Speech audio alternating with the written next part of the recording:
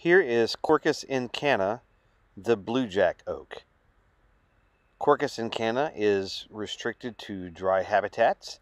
Here we find it growing on the edge of a sandhill. Quercus incana is distinct because it has this very glaucous foliage that you can see against the backdrop of these longleaf pines.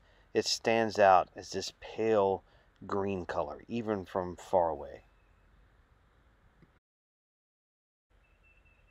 Although the general shape of a Quercus incana leaf resembles that of Quercus velos, or perhaps even Quercus laurifolia and Quercus hemispherica and Quercus virginiana, the very glaucous nature of this leaf makes it quite distinguishable from those other species.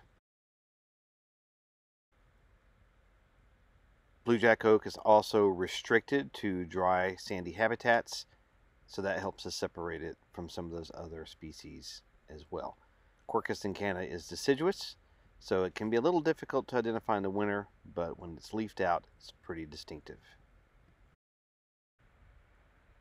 The bark of Quercus incana is very similar to other species of scrub oak that we find in dry areas, particularly that of Quercus laevis, the turkey oak.